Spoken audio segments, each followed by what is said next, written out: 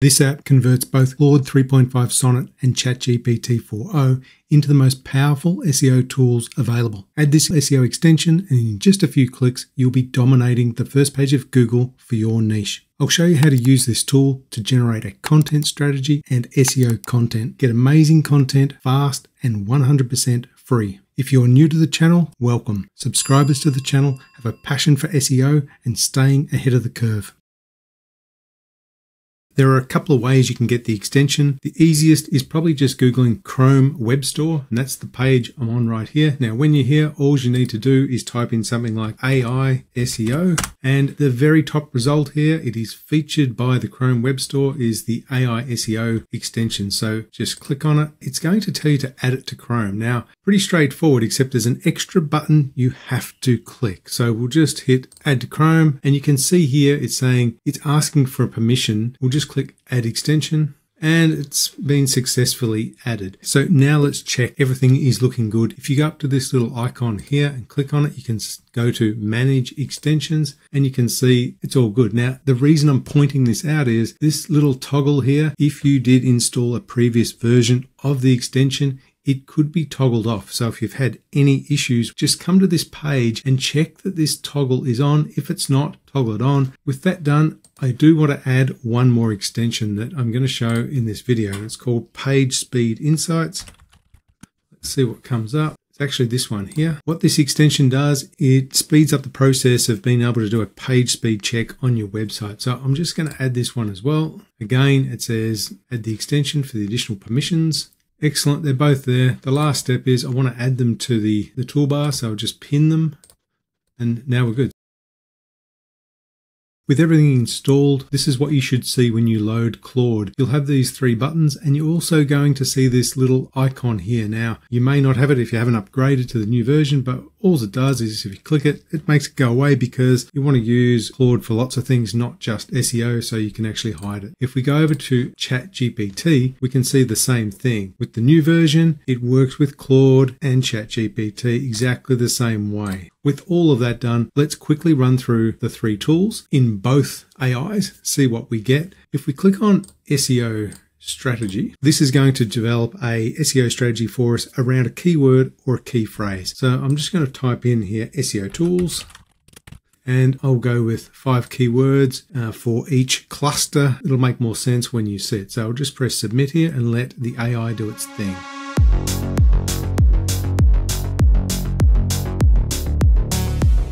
This is our content strategy that has been developed around SEO tools. Now, I'm just going to copy it over to a Google Sheet. The easiest way to do that is just copy it like this. So select it, and I'm on Windows, so I'm just going to do the old Control-C. And then when you get over to Google Sheets, I'm just going to Control-V to paste it. So using the extension has given us a complete content strategy around a keyword. So we have a keyword cluster. We have our keyword. It gives us the search intent. It also gives us the blog title, the suggested blog title, and a meta description. What you need to do now is generate a blog for each of the blog titles. So we can do that quite easily. If we select this one here, master keyword difficulty, whatever it is, we'll just copy it. Go back to Claude. Now we're just going to click this button here, SEO blog. We'll enter in the blog title. We'll give it a casual tone. Press submit, hit the button. It's generated our blog. It's over 1,000 words, but the main thing is it's really just a couple of clicks and you've got your content. If you want to do that for your entire content strategy, that is what you need to do. Now, finally, with Claude, other button we can take a look at here is the Outrank tool. So to use the Outrank tool, the first thing we need to do is find a web page that's got content that we'd like to outrank. So basically what I'm going to do just to quickly show this is I'm going to go to this site here, mangojuice.app, and I'm going to select an older blog, and we're going to try to generate a content that will outperform the existing one. So I'm just going to copy the URL. I'm going to go back to Claude, hit Outrank, paste the URL in, casual tone, press submit, let Claude do its thing. It's going to go away, and it has a good understanding of what's on that page because it wasn't published yesterday. It was more than 6 months old, and it's going to attempt to generate a better blog article that will outrank the first one. And as you can see, as it's generating, it's putting links within the article. So that is how the Outrank tool works. I have done other videos on SEO strategy, SEO blog, and Outrank. I'll put links to them at the end of the video if you want more in-depth detail. First thing we need to do to check this out, we'll do the same thing. So I'm just going to click on the SEO strategy. I'll put in SEO tools and 5 keywords, hit submit and see what it comes up with.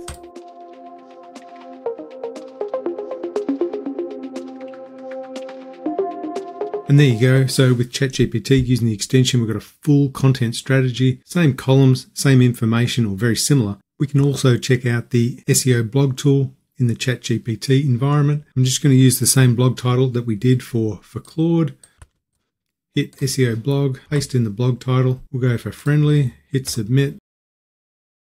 And there you go. With ChatGPT, we can quickly generate a blog also. Finally, let's prove the outrank to make sure it works as well. So we'll go back to our article we did with Claude. I'm going to copy that, put it in ChatGPT, hit outrank, paste it in. Maybe we'll stick with business, hit submit, away we go. Very similar. Suggest the internal linking, external linking, and puts links in the article. Now, you may or may not know that page load speed is a key metric for Google when ranking both desktop and mobile websites. It's more important with mobile. A lot of users go to a page like this to test their page speed. So this is pagespeed.web.dev. You put the URL in, hit analyze, and you get a bunch of information. The other one you can use is GTmetrix. So the alternative is use the new extension Page Speed Insight. And so if I just click it, you can keep working on your site, go and do whatever you like. You don't have to copy and paste the domains over, and it will just run the analysis. So the results have rendered here, and now we can take a look. So the page load speed's pretty good. It's got a score of 93. It gives third-party diagnostics around some of the tools and what's being loaded onto the page. Again, and you get the same information for desktop. So this is the desktop results here. The first one is mobile. And the reason I've done it like that is mobile is more important. 70% of users do search on mobile. This is a really handy tool. And if you scroll right down at the bottom, you get these SEO insights. So it can tell you that, well, it's telling me I've got a little bit of work to do. So I've got 148 characters. Best practice is between 150 and 160. For the title, 37 characters. The recommended is 50 to 60. So it tells you how many images are on the page, the word count of the page, how many links are on the page,